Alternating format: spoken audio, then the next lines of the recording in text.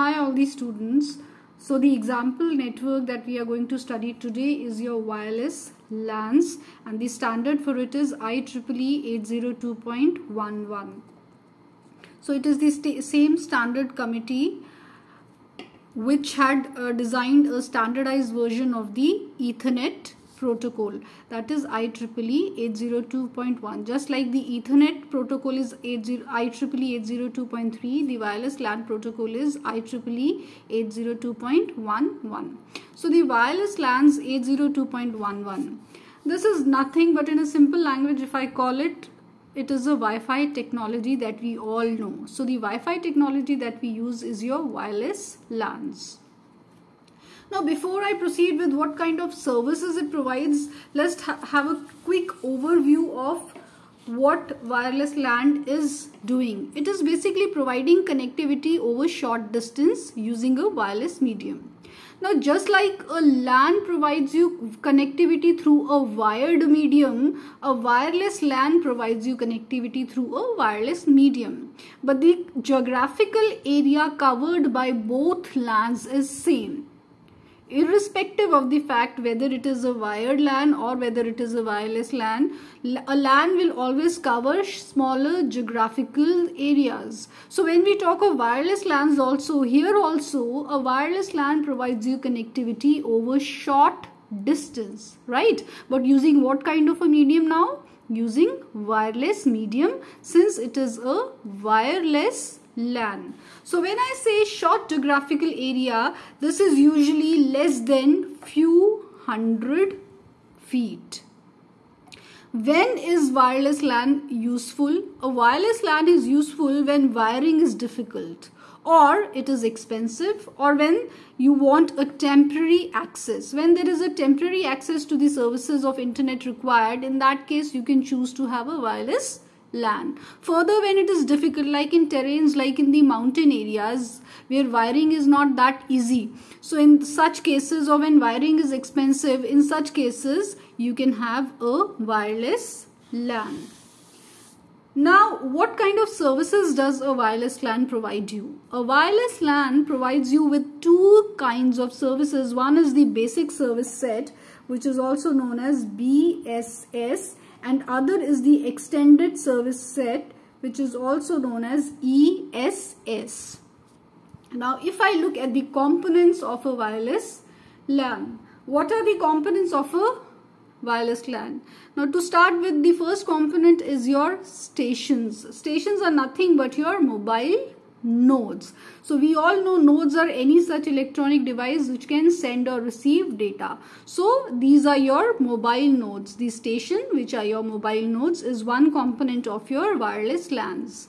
Then the another component is your access points, right? Access points are basically consists of your transmitters and receivers.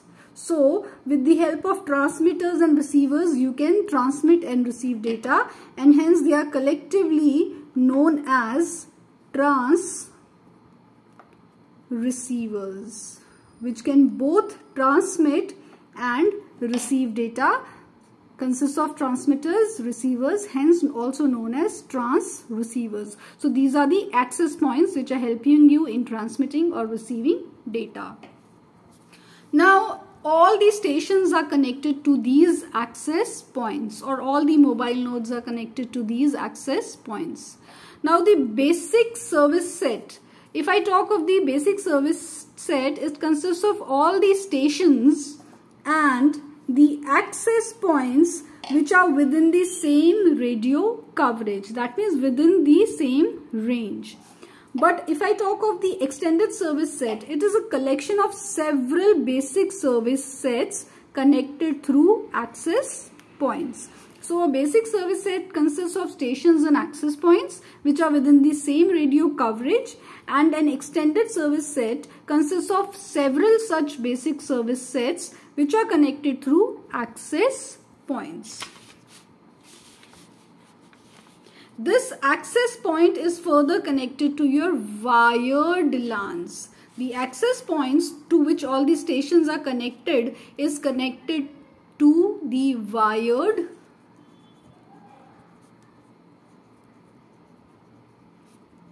LAN. And they can exchange, these access points can exchange signals with the wireless LAN card. So you have to have an inbuilt wireless LAN card inside your nodes, whether it is your mobile or it is a laptop. They must have a wireless LAN card inserted or inbuilt inside this device, and then with the help of access points you can exchange signals. Now these wireless LAN cards are nothing but the adapters which are inbuilt inside your devices.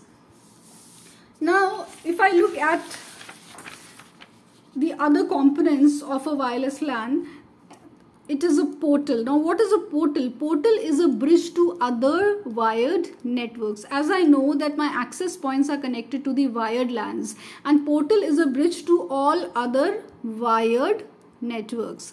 And then a distributed system. Basically this entire setup is a distributed system in itself.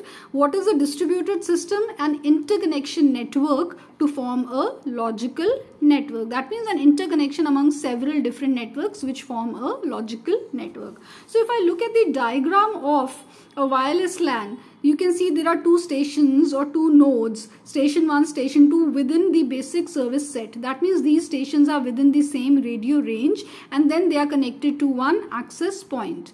Then this access point is connected to a portal, and this portal is connected to the wired LAN or the wired network. So your access points connects to the portal, and the portal is your wired network or the wired LAN. Then there may be other such access points also, and then within that access that access point is connected to some other basic service set which is having station 3 or station 4.